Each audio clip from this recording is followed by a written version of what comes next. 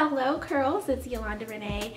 Today I'm going to be doing finally a living room tour. I don't want to do a full apartment tour because it would take forever, and it's crazy because although I feel like I am definitely a neat freak, it's like so hard to keep everybody in check, like Devin and the girls and now Finn. So it's like my apartment is never completely how it's supposed to be because I'm like constantly running around people, picking up stuff. But the living room is completely done. I don't have to add anything else in the living room. So I figured we could start the tour off with the living room. And I am going to be giving you guys lots of details and tips. I am not a professional interior designer. I'm just an artsy girl that pretty much can use my creative side to complete anything to my liking. Get right into this video. I don't know if this is going to be really a vlog or just a video. It's probably a little bit of both because you guys know my vlogs. I like to have substance in my vlogs. You guys to be inspired, get some tips and all of that. So it's basically like a YouTube video and a vlog put together. The color palette of my living room is basically white. We have some gold, we have some gray, and the other thing is texture is so important. So you see I have the gold sequins, and then of course texture with this faux fur, which you'll see a lot of faux fur in my living room. We also have some green, which is kind of like an accent color. I would say that the gold and the green are accent colors, but even the gray too. It's just a lot going on, but it's very muted, so I feel like it's not like too much, you know. You'll notice here I have some stripes with my lamp. We have a print on my chairs, but it's still green and white. The lamp is gold and white, but the prints make it just look more chic. The faux fur adding texture to your room. The sequins, that's more texture. Gallery wall is what I think most people call it, a gallery wall. The fun thing is the items don't have to be the same size. It doesn't have to be perfect. You can just use different ones and make it however you want to. It doesn't have to be nice and precise or anything, but I do have an idea for you where it would be perfect if you wanted like a perfect rectangle or whatever. So what you can do, which I'm not doing in this video because I just figured this out not too long ago, and I may redo the wall with this technique. I'll maybe find an image or something so you can see what I'm talking about. So what you want to do is you want to have your pieces that you want in your gallery. Lay them down on a flat surface like the floor of how you want these to be, okay? Once you have that, you can use like you can use wrapping paper, you can use any type of paper that's going to be big enough to basically trace out each item or each canvas that you're putting up. Tissue paper, whatever paper you want to use, but then you're going to lay that tissue paper, wrapping paper on each canvas and cut it out. You're going to do like trace it around, so you want it to be exactly the same size as each of your canvas prints.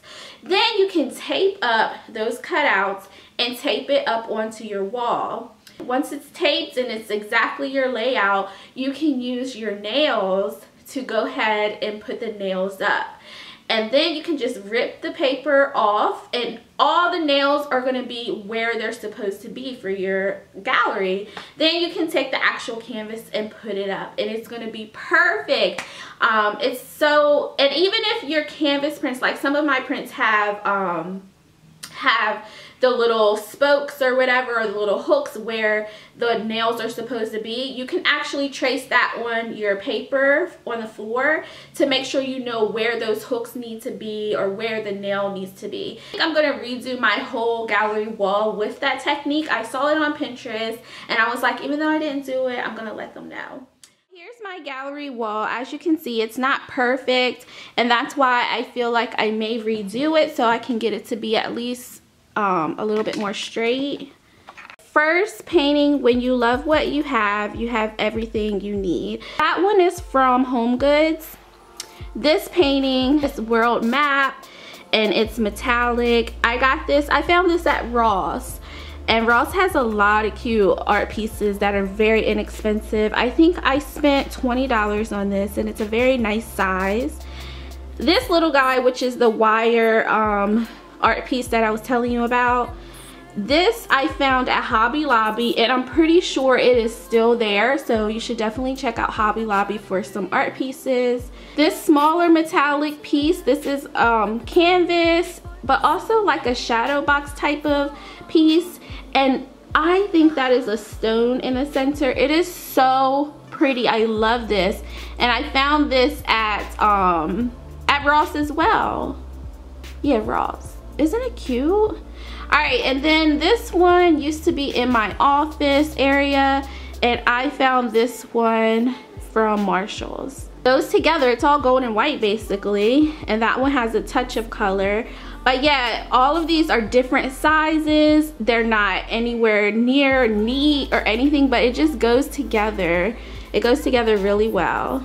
The next thing I want to talk about is your bookcase. I think it's so important to have either a bookcase, and even the tips that I'm about to give you are great for coffee tables, end tables, anything, any type of surface where you're going to be presenting like little knickknacks, okay?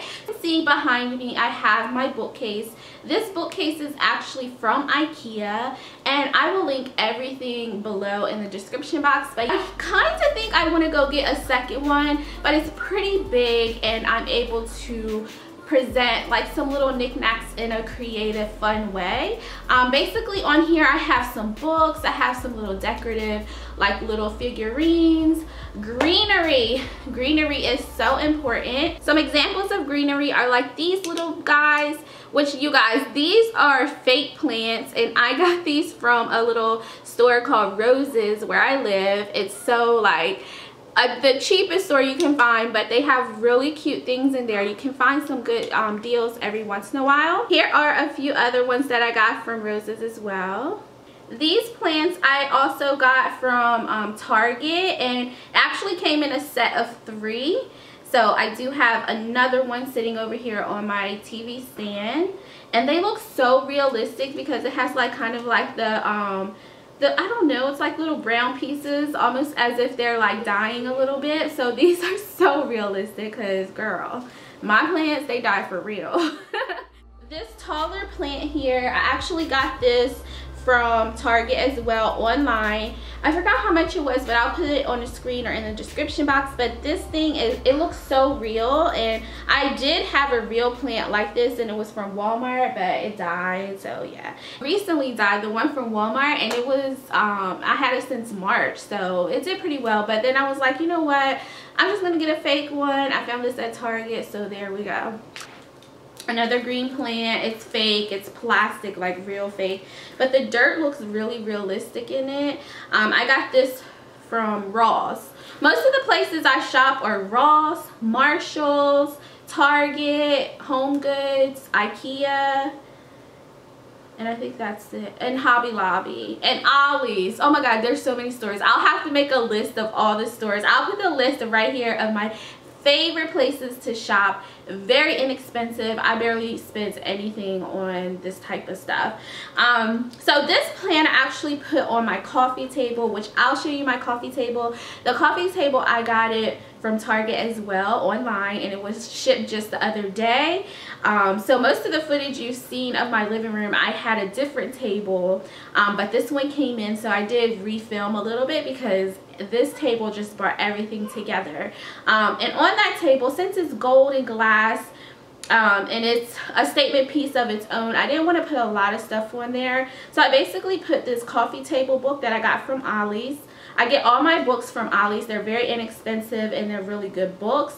It's an Oprah Winfrey Show book, and the color scheme of the cover actually goes with the living room, so I was like, I definitely have to use that. So I just put one coffee table book on there. I put this plant on there, and as well as this, just this little cute pineapple that's white and gold that matches with the whole color scheme. So yeah, that's all I did for my coffee table. Two, I found this at Ross, and it's really realistic. This one isn't plastic, it's more like a paper. I don't know, I don't even know what it is, but it feels real. It's nice. It's kind of messy because some of the ones like fell, but it's okay. And I have this on one of my coffee tables as well, well, my end table.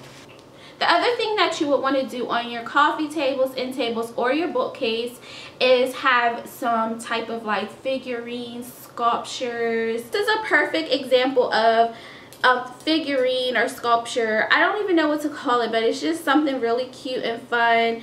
And again, this goes with my gold theme, and these are great to as book toppers. Set of books. It's cute to just put a little topper on top of those books just to make it really fun and just creative.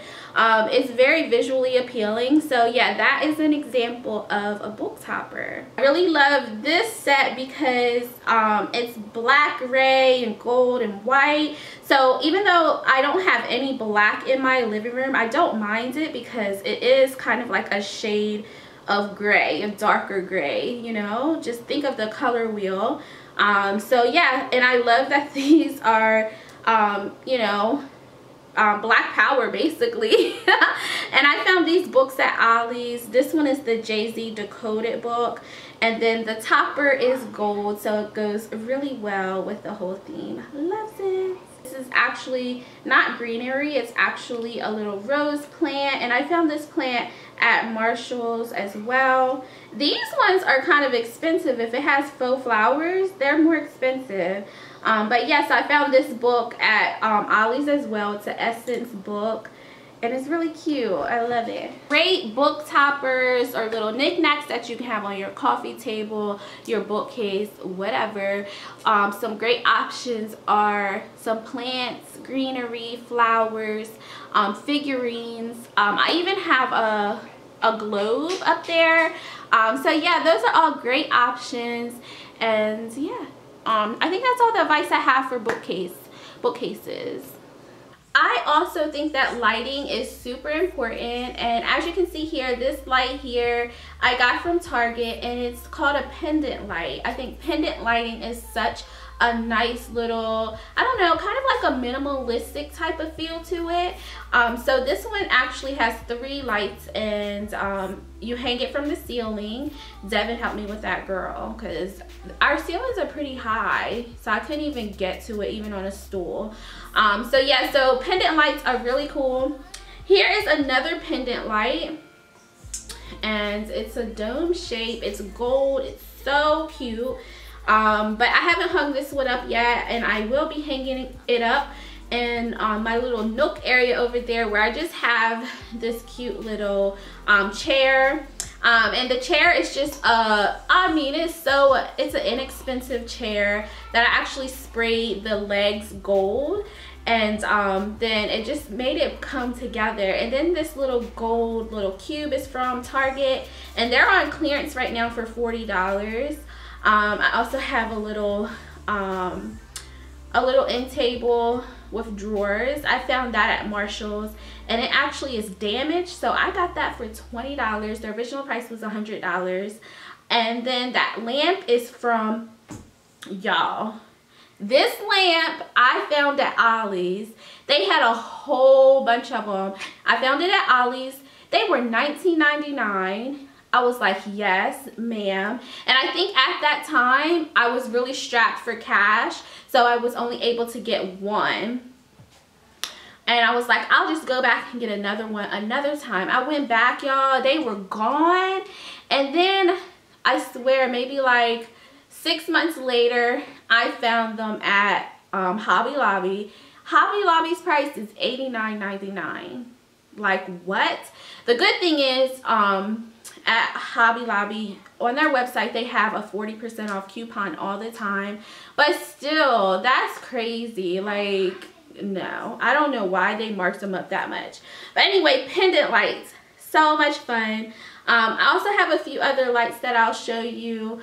And the one Target lamp right here, that one, I forgot how much it was. I'll put it in the bio or the description box, This other one here, I actually got it from Walmart, and it was brown, and I spray painted it gold. I need to get the spray paint so you guys can see what I use to spray, because I pretty much spray painted everything gold in my house. The gold spray paint that I use on pretty much everything. I spray painted my whole living room gold. So most of the items that I picked out, if they were not gold, I would spray paint them gold. For example, I have a mirror, a vanity mirror that was silver from Target. I taped up the mirror and then spray painted it with this. And I have a lamp that I spray painted. I have, oh, I spray painted also my globe. I spray painted that because the base of it was actually brown, and I spray painted that gold. And then there's another little wire figurine sculpture thing that was actually brown, and I spray painted that one gold. Stuff here is called Rust-Oleum. I don't know, but it's from Walmart, and it says that it bonds to plastic, wood, metal, and so much more. And that is so true. This stuff holds on everything. I spray painted the chair. I have another chair where the little spokes were silver, and I spray painted those gold, and it really lasts. Like, it really does. Hopefully I gave you guys enough detail as far as ideas for your living space. I feel like I've left out so much because I don't really plan my videos. I just talk as I go. But I really love my living room. I feel like, you know, I started out wanting like a minimalistic type of living room, but once I started to, you know, add more stuff, it ended up just being kind of cluttered a little bit, but it's still nice and clean. The colors are very muted, so it's not too much, and I love the look of it because it's my workspace and it's our living room. So I think I did a good job of making it chic, modern, but still homey and stylish at the same time, and it still has a studio feel to it. So I really love it.